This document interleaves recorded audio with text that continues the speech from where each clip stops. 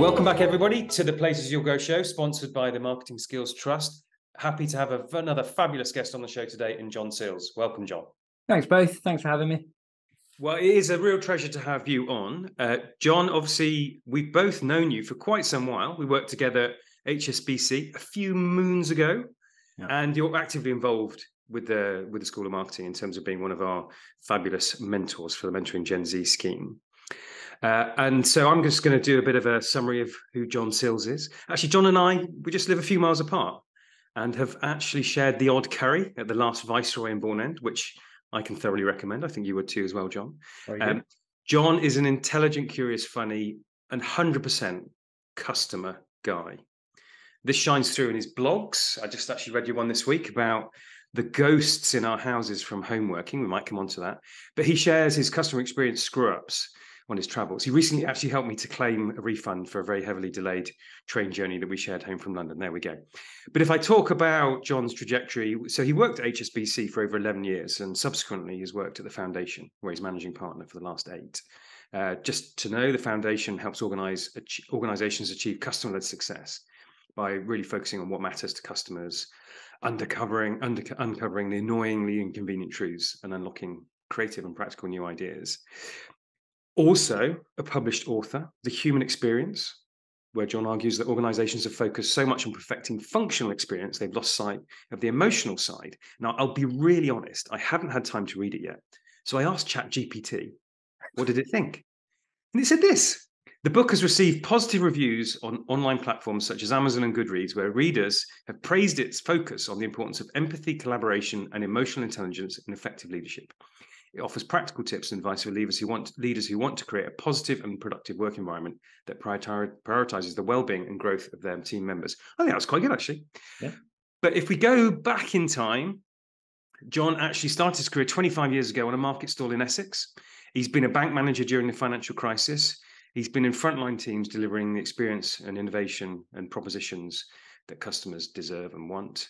And he is passionate about fostering creativity and also enterprising mindsets in children. Again, had interaction with you, John, on this. My daughter did Young Enterprise, and I think you're a local or regional, or maybe even national representative of Young Enterprise, and also work with Adoption UK.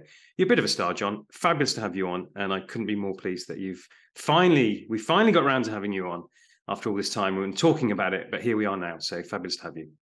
Thanks, but as you say, that was highly embarrassing to listen to. Thank you, and I am blushing slightly. But yeah, it's been great. It's been great to kind of have both of you as part of my career in kind of interlooping ways and working around in those circles. But it does make me sound, that 25 years does make me sound very old, particularly because I think I might have written that line a couple of years ago. So I think it might even be nearer 30 now, which is even more scary. But let's not dwell on that. Oh, well, there we are. But don't worry, man. You're looking good. Got to say, looking good. Am I? Absolutely.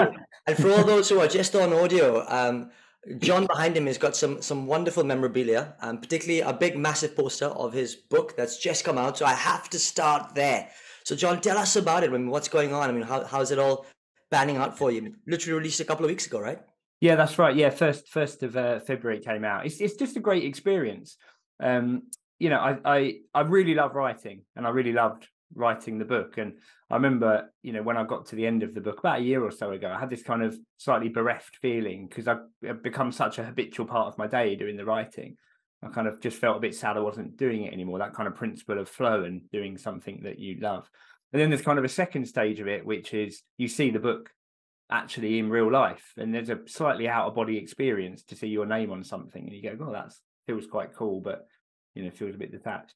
And now I'm in this third stage that I absolutely hadn't anticipated because I'm completely naive about all this, which is just really lovely, which is, you know, just feeling lots of positivity and not necessarily about the book, although people have been positive about that, but just this feeling that people are very supportive, and you two are absolutely two of those people being very supportive, kind of in your corner.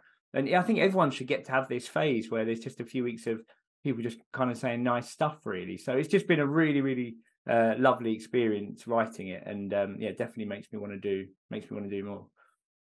Well, I mean, I know you like writing. I think many people have the aspiration, I'm put myself in this bracket, the aspiration of having a book, but they don't actually particularly like writing or find it hard. Whereas, of course, you know, your blogs are frequent and very well thought through. I wondered all these situations you put yourself in to have all these customer experiences to write about. But it seems like writing's a natural process. So where does that come from? Well, it's really quite lucky in a way. I mean, I certainly wasn't someone who did a lot of writing when I was younger. You know, I wasn't particularly brilliant at school, and didn't really do much in my 20s. It was actually when I was thinking about leaving HSBC, I kind of started to I was having all these thoughts, and I thought, well, I need to try and get them down somewhere. And I thought, well, actually, if I'm going to go out into the big wide world, I should probably have something that people are going to Google about me. So I thought, well, I'll start a blog and start to put some of those thoughts down. And immediately I saw the benefit of it, of just organizing your thoughts, you know, of the wrestling, you know, these kind of half thoughts you've got in your head or things you've observed, and starting to get them down on paper to make sense of them, because what you end up with is very different to what you think you're going to be writing. And that's the process of it allows you to think through it. And then, of course, it means that when you're going to have conversations, and now I'm a consultant, you know, you've got points of view that you can share and use as well. So I think it was that. I think it was starting to just really enjoy the process of it, and also then having this need. And I'm certainly not putting myself in this bracket, but Jerry Seinfeld talks about his writing, and he talks about observation. Like there are different types of people, and some people are a bit more observant about what's going on in the world, and you just see stuff. And I see a lot of stuff that I just find is quite funny, really, just silly things you see in customer experience, but just generally. And there's just this feeling of this need to, well, I kind of want to record that and put that down somewhere, even if no one else reads it. So that's why I started kind of just writing all these blogs, really, those two reasons. And then I've just found it a really crucial part to how I work and how I think. And then people start to kind of get to know you a little bit about it. And you get lovely responses, like when people like yourselves just send a quick email and say, oh, I really enjoyed that. And that's, I suppose, a little boost of dopamine or adrenaline as well. So yeah, that's how I've kind of ended up. And then got to the point where I thought, actually, there's a guy called Patrick Harris, who will come onto this later, but who's a mentor of mine. And he came into the office one day when I wasn't in, and he left a Post-it on my desk, and it said, "You are ready to write a book," and just underlined it. And so I promised him I would leave that Post-it on my desk until I'd written a book. And that was 3 years between those two things. So I eventually got to tidy my desk a couple of weeks ago. But yeah, it's a really crucial part of my career, I think, of how I think and how I work now. Yeah, how wonderful Patrick gets to fulfill his little piece of nugget of advice there, right? You finally did it. Yeah, I find it interesting. I too like to put pen to paper a lot, and actually, what I tend to do is to sort of listen to a piece of stimuli, or try and find something in the external world, and as immediately as I can, literally try and take some notes around it, and all of a sudden, you, like you say, right, from a passive piece of information, it becomes an active thought memory where you reflect and join dots along the way. Yeah. And I think that's really where a lot of magic happens, where creativity can really happen. So it's wonderful. It's a wonderful thing to do and to share. I actually wonder if to what extent, and I suspect a lot of people have this ambition, maybe Mark, you alluded to it, but is it and you talked about the principle of flow. So joining those two things together, do you think that you need to kind of actively, constantly be thinking about what you may be writing next? Or is it just sort of a very kind of organic thing that comes to you? Yeah, no, I think there's a couple of things there. Just going back on your first point, Richie, I think one of the best bits of advice I was ever given was just carry a notebook with you everywhere, and now we can all do that because we've got our phones with us, which, you know, kind of negates the need to have a physical notebook, although I still do, just because you're right, you just see stuff, and that's how serendipity occurs, by like having your head up and looking around and seeing things around the world. And I think we lose a lot of that by looking at our phones all the time. You know, you just kind of heads up, you see things, you jot stuff down, and then those things, Stephen Johnson calls it the slow hunch, start to connect together in your brain over time, and that's where these ideas come from. So I think that's really crucial, that kind of serendipitous, making the conditions for serendipity to occur, I suppose. And then on your second question, yeah, I think it's quite interesting. I think you I agree that you need to kind of write things down as soon as possible. I think for me, it depends on everybody. You know, Ellen Lewis she's a brilliant writer. She gave me a great bit of advice as well once, which was just write. She said the difference between people that want to write books and the people that write books are the people that write books write, which sounds so simple, but it's true. You know, you just need to write and just see what comes out. And then you start to see whether you've got something or not. I do think, though, there is something about habit, and there's something about having a commitment device. So for me, the blog is really useful because it gives me something to put my writing on. And the fact that I've got a few people, not loads, but I've got enough people probably that follow that blog now or follow on LinkedIn, that I kind of feel like, well, when I put it out, it's almost a bit of a commitment to some of those people. Not that I'm under any impression they're sat there waiting for my writing, by the way, but there's an element of, okay, well, I'm writing it for someone and I'm going to put it out and someone's going to see it.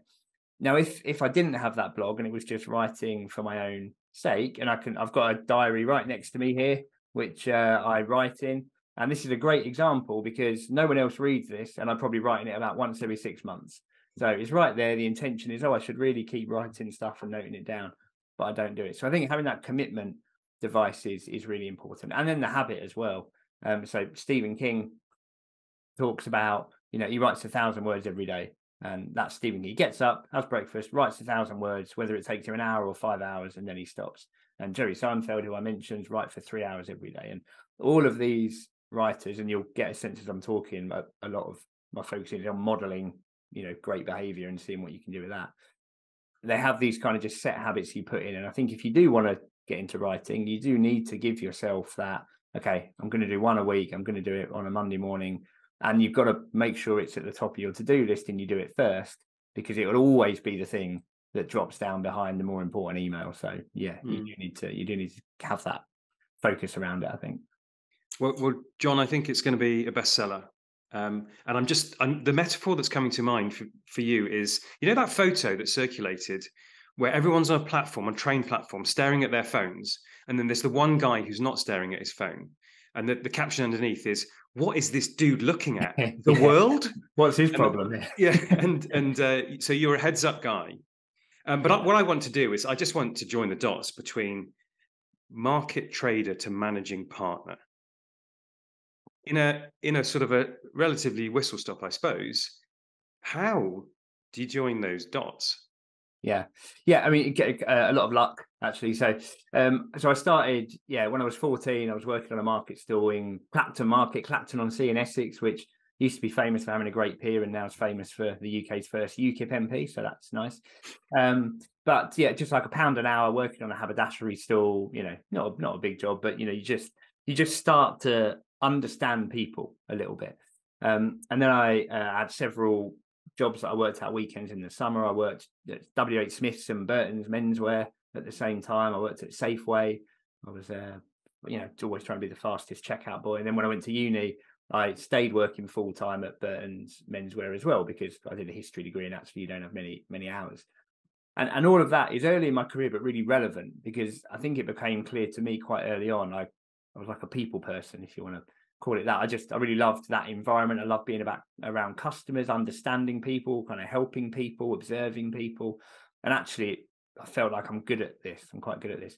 So when I applied for the graduate scheme at HSBC, I went into the graduate scheme, and actually, I think they probably recruited me as much for my retail experience as they did for the fact I'd had the degree. I think it was that combination of the academic, but actually probably the vocational that probably helped me get through to that. And then, as you said earlier, so then I did a kind of series of roles. But I think, as I talk you through this, what stands out is I had no idea what I wanted to do, and I was constantly wrong. So, when I went into the branches, so I started out on the till stamping checks. I ran branches. I was a coach. I became an area manager. I was convinced I never wanted to work in head office, because head office looked grey and boring. And I thought all the action is here. And everyone around me was telling me, you're a retail guy, you should definitely be staying in the branches, your career is here. Then I went to visit head office and I thought, oh, this is really cool. Like, it's really vibrant. They're making big decisions that affect millions of people, and you could really make a difference here. So I got lucky. Someone took a punt on me and gave me a job at head office for HSBC, looking after working in the Premier proposition in the segments team. And that's where obviously I met the two of you, and we had a great time. We had a great time there. And then when I was in head office in the UK, I remember thinking, I never want to work in group. I don't want to work globally. Those guys, they don't know what they're doing. They just sit up there, in some mythical, even bigger ivory tower. And we're the ones that are really making the difference in the market. And then I met someone from group, and they offered me a job in global customer experience. And I thought, that could be quite cool, actually. And that turned out to be really interesting, working across 20 different markets and seeing again, it's all about people and observing people, seeing the same and difference between people around the world. And I remember very clearly thinking at that point, I really hate consultants. Like, they just come in with their backpacks, they take up my desks, they just give me slides with triangles on, they tell me stuff I already know. Like, I really, really kind of don't want to be a consultant. And then, and you'll get where the story is going now, someone said, well, you should meet Charlie from the foundation. And I was like, oh, do I have to? Like another consultant? They were like, no, they're really good, really good. And I remember going into this meeting with Charlie and a guy called Greg, who was one of the other senior consultants. And he just came in with a blank piece of paper. And it was a really nice conversation. They asked me some really smart questions that made me feel a little bit stupid in quite a good way. And a week later, I went to their office and it was full of Post-its and interesting people that were interested and asking good questions. It had a real kind of nice feeling about the atmosphere, very kind of empowering. Everyone was free to throw in their opinion. And I thought, oh yeah, this is the kind of consultancy I could do. So then I agreed to go and work at the foundation, and the rest is history. So the thread looking back has always been about people and understanding people and observing people, regardless of what I've done. But the plan was never any more than being interested, trying to find out about other particular roles that might be available. And I didn't know consultancy was even a thing until I was 30. Like, it was never, even before I moved to kind of properly the head office, it was never something I would have ever considered, because I just didn't know it existed as a career. Where I was growing up, no one did that. No one did that. It was all builders and everything else and other trades. So it just wasn't a thing. So it wasn't until I was 30 that I knew about that. So looking back, you can join the dots, but on the way, I was basically wrong many times. I tell you, it's so John Sills to be able to have articulated that career story in that way. It's just so lighthearted, humorous, and you really bring your whole self here. And you know what I took away from that was perhaps the difference between perception and lived experience. And I think that's kind of an interesting thing, whether it's in the customer landscape or the way you've articulated how you navigated or jumped from different things that you thought had a certain thing that you may not enjoy, but dived in with both feet, and all of a sudden, you landed in a place that you really enjoy and you really, really like. I wonder if there's any sort of takeaways from that, or things that you've thought about in that way.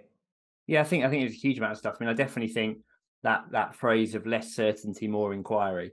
When I was in my 20s, like a lot of people, I'm sure I was very certain. I probably flirted with the borderline of confidence and arrogance, and felt like I knew what was best. I remember kind of hanging up the phone on my boss more than once when I was in the branches, because I felt I knew what we should be doing. And then, like so many people, as my career's developed, I've realized actually saying, I don't know, let's go and find out, is probably the most important thing you can ever say in any part of your life, actually.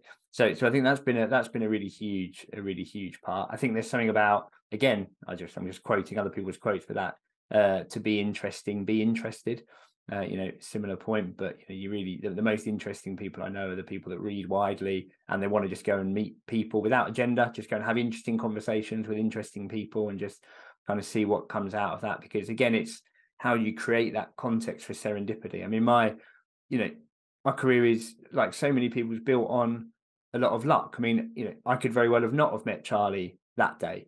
The person that gave me I could not have gone to the head office, and the day I went to head office, it could have been a much worse experience. There's even when I went to the HSBC graduate assessment center, it was a 2-day thing, and in the evening they said, well, you can go to the bar, but don't worry, you're not being assessed.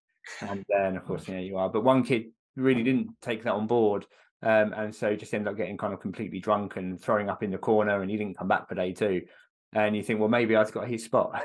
You don't know. So I don't know, but yeah, I think that focus on it's less certainty, more inquiry, kind of really being interested, trying to create those conditions for serendipity. I think the other thing, which actually I was talking about yesterday with the book, because I've written a book, in case the social media onslaught hasn't made that. Have you written a book? I've written a book, apparently. Yeah, ChatGPT knows about it and everything. It is about being bold and just acting and trying stuff. I think acting and learning is a huge thing. I mean, the reason we were talking about it yesterday is because with the book, I just decided to send it out to a few people that I really respect. People like Tim Harford, the writer, and the Do lectures over in Cardigan, and these groups I don't know. But I think, well, just try it actually and just see what happens. And luckily, not all of them have come back, but a couple of them have come back and said, yeah, like that's great or looks great, or sharing it on social media. And I think you need to make stuff happen. You can't just wait around and wait for other people to tell you or other people to ask you. Like, if you want to do something, do it, try it, and just see what happens. And then you're replacing in your own mind that unknowing with the certainty that it either works or it doesn't work, and then you move on and try the next thing. So that again, I think has been a really important part as I look back, that I'm generally someone that just tries stuff, and if it works, great, and if it doesn't, well, you learn something from that anyway, and on you go. Thank you, John. I'm just going to pull up on something you said, which didn't quite land with me. You said earlier in your career, you flirted with the balance between confidence and arrogance. Yeah. I don't see that. And so I'm going to ask you this question, which is, when you get feedback, 50% of the feedback is about the person who's giving the feedback. Yeah. And 50% is genuine or maybe true or congruent. But I mean, you're a very generous. We're going to come on to talk about your work with Young Enterprise and Adoption UK. You're a very generous soul. You're very humble. You've got lots of humility. Is that real? That you thought you were in an arrogant space? It's a very good question. I don't think I ever fully believed I was arrogant. I think inside I've always had kind of self-deprecation, and I think I've always just had an awareness of, none of this matters in a sense of like, my nan, who I write about just a tiny bit in the book. She lived till she was 101, and she had two bits of advice. One was drink whiskey every day, and the other one was laugh at the world. And I think that second bit of advice is so true, because when you think about it, it is all a bit ridiculous. Like, everything's a bit ridiculous, really, where we are and what we're doing. And so I do think you need to have that ability to laugh. And so I do think I have always been able to have that and have that perspective. So yeah, I probably don't think I ever was arrogant, but I did think that I was very confident, and that could be perceived by other people as being arrogant. And I think that's where it is important to understand the context, understand how other people might react and might be thinking how your behavior, even if it's not right. And like I say, there was a couple of times when I just kind of really disagreed with what my manager was asking me to do. It was about whether or not a member of the team was going to change their role or not. We ended up getting quite heated on the phone. I remember it really distinctly, probably because it's the only time I've done it, but put the phone down on someone. And in that situation, I can understand if you're on the other end of the phone, you might think, well, look, there's this 25-year-old guy here who's not listening to me, and I'm 40. And so there is I think it's less, probably you're right, less about how I thought I was, but more about really understanding how other people might perceive your behavior and making sure you're taking that into account. Well, let me reassure you that the modern incarnation of John Sills would have to work really hard to be arrogant. Thank you. If you take my meaning. So yeah, there you go. Yeah. Back to you, Richie. Yeah, look, I find it interesting because, I mean, I take the first part of your nan's advice to heart, to be honest with you. Whiskey, hey, I don't know what you're talking about laughing at the world. I'm a pretty serious guy, but hey, there we are. John, I want to pick up on something you talked about when you said you were just at the cusp of diving into your first major role, grad program, HSBC. And actually, perhaps, part or a major part of that decision that they took was the experience that you had direct to customer in those market stalls versus the degree. And it's interesting because I sort of felt exactly the same when I was going for that interview. And in fact, I recall it like tomorrow, or yesterday rather. And I just wonder, what's your take on this? I mean, degree versus experience. I mean, how does that play out? You recruit consultants all the time, and how much weight are you putting on either or both? Yeah, it's a really good question. It's something we wrestle with, actually. I mean, we have some brilliantly smart people come and join us, and wonderfully, and this is actually true with the recruits in other parts of my career as well. Brilliantly smart people, but those that have had direct experience with customers at the start are often just an edge ahead. It smooths out over time, because if you get the right people, they're happy to dive in. And as a lot of our work is about going out and meeting customers. So people that come and work for us specifically do then very quickly go to contact centers and are listening to calls and are meeting customers. So there's a slight balance with us. But I think just having that reality you mentioned earlier actually is so important, particularly if you're working in a world where you're in more of a head office environment and you're coming up with comms or you're coming up with strategy. Everything looks good on a PowerPoint. Like, you can make anything look really good and look like the best idea in the world. But when it hits that reality of customers, customers don't behave how you want them to behave, and it's not a case of, well, customers have got to change to fit us. You've got to understand how people work, whether that's the kind of how they make decisions or the behaviors that they have, because that's how you affects your design. And I'm laughing because 2 weeks ago I went to the London Transport Museum, and I'll send you the photo afterwards. And when you go into the gents' toilets at the London Transport Museum, they've got this beautifully designed hand basin. It's kind of it's white, quite low, kind of quite curved. It's got kind of taps coming out. And above it, they've had to put a sign saying, "This is not a urinal. The urinal is further down this way," because it's lovely as a hand basin, but it looks just like a urinal. And I just thought it was a great example of someone's designed that. I thought, God, isn't this beautiful? But they're not connected the human behavior. So yeah, to answer your question, I think it's really valuable to have that real world experience, because for people, and I know for me, I still keep in my head some of my HSBC customers that would come into my branch in Wokingham or in Reading, and I think, what would they think of this idea? Really, what would they think? And when you're designing a letter, what would that really land like? Or when you're designing a new floor layout? So I think it's really crucial just to give you that real world experience and understand how people actually work in the real world. Very profound, very good. I'm going to stay profound. I've alluded to it a couple of times. You work Adoption UK and Young Enterprise. What draws you to want to give back, John?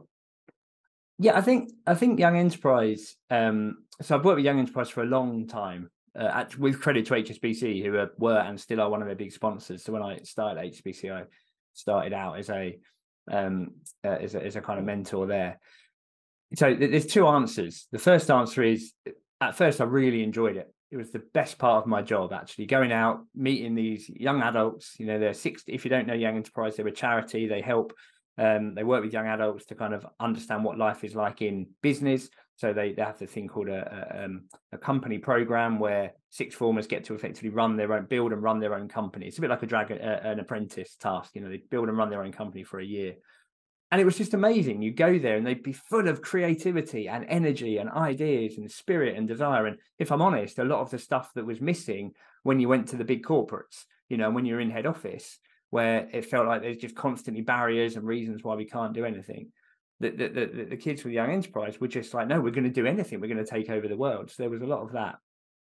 The second answer, which is probably more to your point of giving back, well, I'm not quite sure I see it like that, but is I'm very aware, like I said before, that I had no idea these kind of roles existed, that innovation was even a thing, that customer experience was a thing, that this was a job when I was growing up. There just weren't those role models around me. And I think it's so important for me. It's almost the biggest thing when you start to look at, social tensions that we've got, or the split between those that get there and those that don't, is do they have the right role models? Do they know the possibility exists to be able to do these roles? And I think if you can work with people at 16 and 17 and start to instill in them this kind of entrepreneurial spirit, this enterprising mindset, as Sharon Davis at Young Enterprise calls it, it starts to open up a world of opportunity for them that they might not otherwise know is there. And particularly if you're working with schools in more disadvantaged areas, where again they're even less likely to have that network around them. So that's what I almost quite selfishly get out of it in the first part. But the second part, I think, is why I think it's so important. John, it's tremendous, and of course, you play a big role with us at the School of Marketing as well, and helping those young people through in our industry. So it's really appreciated. Yeah, and it's exactly the same, Richard. I think you're doing a brilliant job with it, and every time that you come out with new things, it just makes so much sense just to be able to give people, like you say, those mentors or that access to some of the people that you interview on here, for example. It just creates this ability to share knowledge that wasn't there for me when I was younger, at least. So, John, look, I'm sure to this point, we've painted a pretty picture and a nice ebb and flow to your career and your journey and some of the experiences. But I'm sure it hasn't come without some undulations as well. I say that politely. That's a nice word to use, right? Yeah, I like that. But tell us about it. I mean, what do you think are some of the major setbacks that you've had, and perhaps some of the key learnings? I think it's interesting, because I actually, going forward, we were saying earlier about confidence and arrogance. I never really consider it in that way, which is quite an obvious thing to say, which many people say, but because you do learn from everything, like I was saying before, I just kind of try stuff, and I'm fairly okay if it doesn't work. So I've never really kind of had this, oh, here's the list of things. I do think there's things that I should have done earlier. So like starting to write would have been a much better thing to do earlier. I also think there's been moments that I'm not sure I'd describe as, well, I probably would describe them as undulations actually. Well, they've just been much tougher times. So being, a bank manager during the financial crisis, and being in those branches on the days where, people are queuing up outside or running in and having to think on your feet. And I'm sure I made lots of mistakes at that time about what I was saying to people, because you're just trying to think on your feet and just trying to kind of get through things as much as possible. I probably made some mistakes with particular customers that I learned a lot from as well, about how you have to be careful to not be, how would I describe it, not be kind of overly, or you have to read the room, maybe put it that way. You have to read the room. I remember one customer came in and it was a Saturday and there was a really long queue in the branch, and this was in Reading branch, and it was a bit of a dump at the time. We were waiting to do a refurbishment, and she kind of said she wanted to come in to talk about a loan, and she started moaning about the queue, and I kind of made a kind of offhand jokey comment about, well, tell Reading Council that, because they're the ones that are getting in the way of our planning application. To which, of course, she replied, "I'm a Reading councillor," and then my face went red. And amazingly, she ended up getting seen very quickly in front of the people and getting the biggest loan that she wanted. So I think there's that. I also think, without bringing the mood down too much, I think I learned a lot from a couple of really difficult moments. So when I was an area manager, one of my team passed away really suddenly. Like of a heart attack while we were in kind of team meetings, and that it just brings a whole new perspective. And and again, there were things I did wrong there. I remember I was in a branch and I heard the news, and I needed to talk to someone, so I called in one of the other people and I told them what happened, but then I immediately went to try and help sort it all out, but then I left them on their own, just kind of stirring with the news. But you learn so much from those kind of situations about what really matters and what doesn't. And actually, when you're an employer, what a responsible employer look like, because so much of the rest of my, the next few weeks was all about actually his wife and looking after the family and what we were going to do there. And that was at the bank, and the bank were very supportive then. That's when they really stood out as a good employer. And then I think during COVID as well, running a small business during COVID, absolutely made lots of mistakes.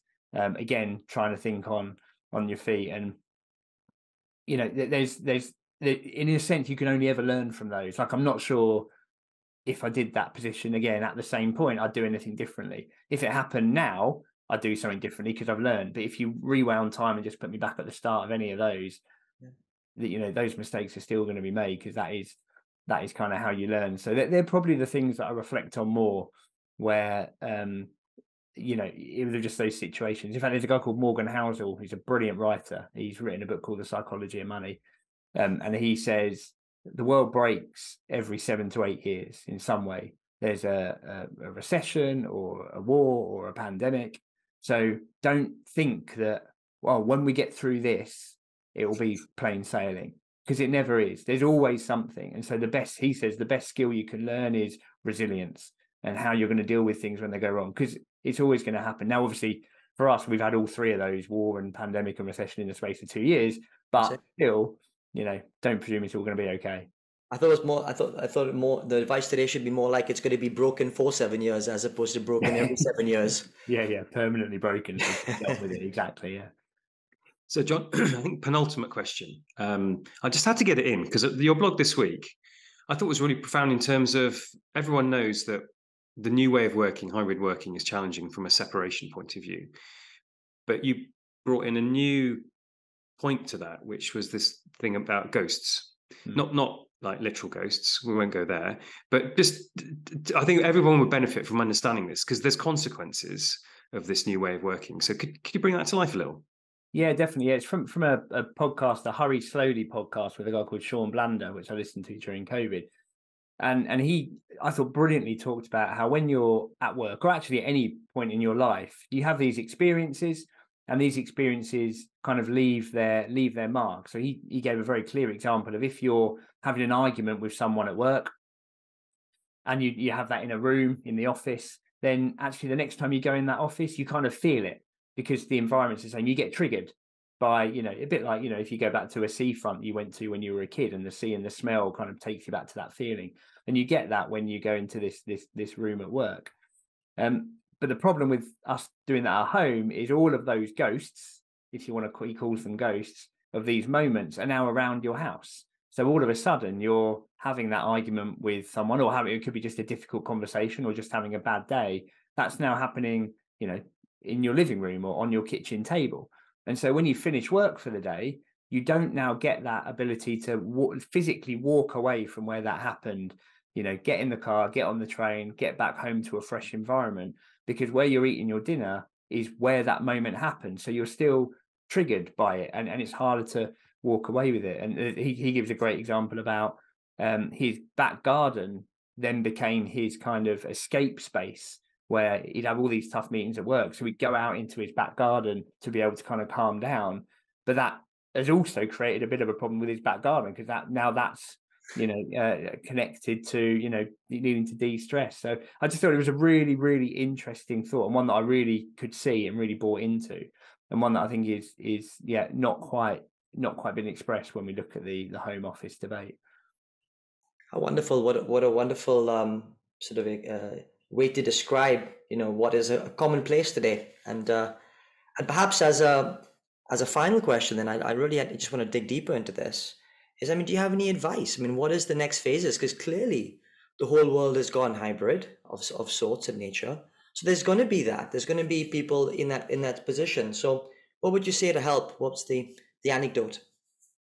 Yeah, so when I was at the bank, I went on a leadership course, and they gave you, it was the best learning course I've ever been on. It was the kind of one you don't get now, like 5 days in person, off-site, really, with a bar in the evening, same bar actually as that graduate scheme was at.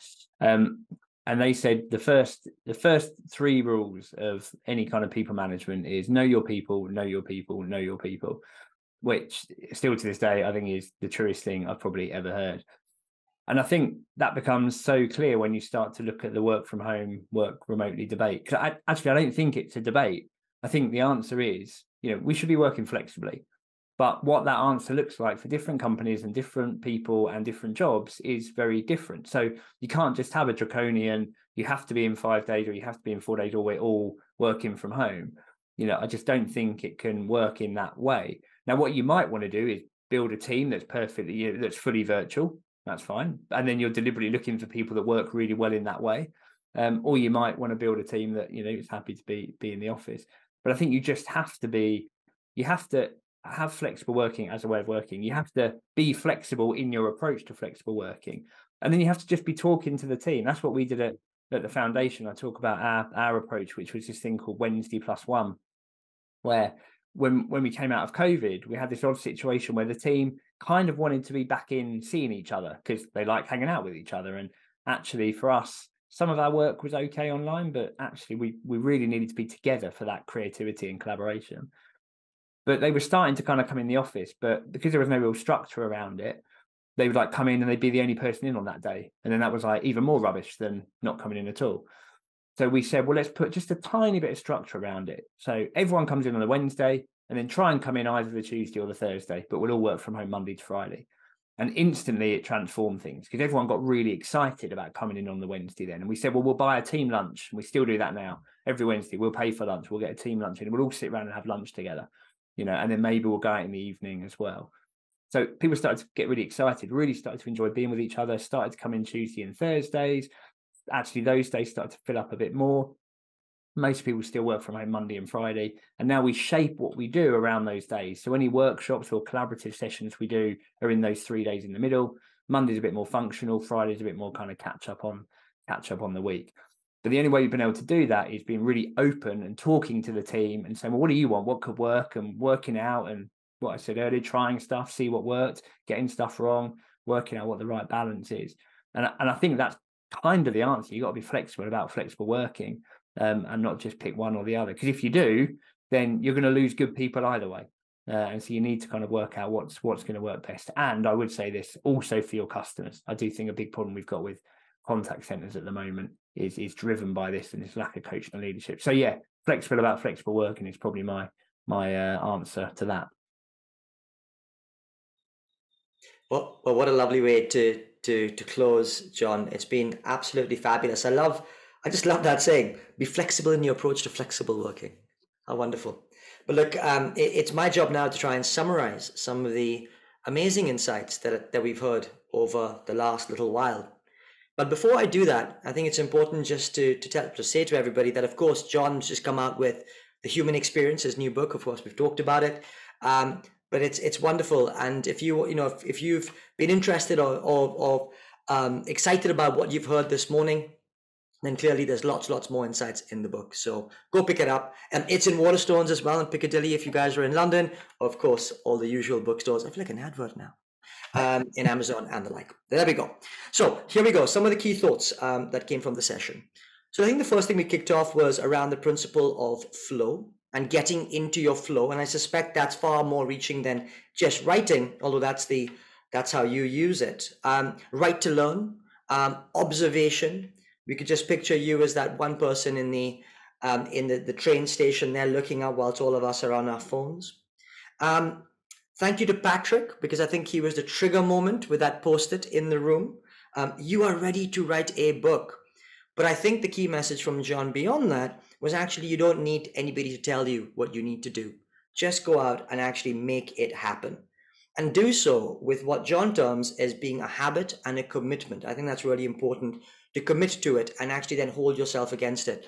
We can still see that diary with the cobwebs that John writes in, which he hasn't picked up in 6 months. So have a commitment and hold yourself to it. Of course, John started his career very much at the coalface of learning about customers. And actually, I think that's been a common thread both throughout your career as well as this talk.